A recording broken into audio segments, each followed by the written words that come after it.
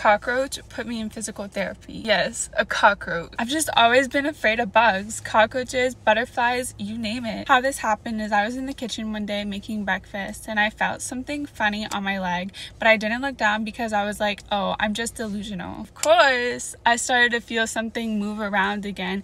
So I was like, it's probably nothing, but let me just look down anyways.